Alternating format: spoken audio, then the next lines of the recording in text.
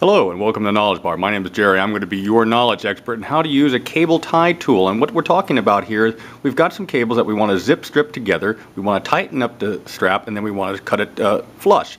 And with this little tool, all you have to do is lay in the cabling inside the slots at the top. By pinching it tight, it automatically pulls it shut and you go ahead and cut it off at the tip. And there you go. Lather, rinse, repeat. Go ahead, lay it in a slot, tighten it up, snip it shut. Easy, huh? Now, I know you're thinking, well, why couldn't I do the same thing with one of these? And to that, I would say, well, I suppose it depends on just how much cable you have to zip tie. Okay, thanks for watching.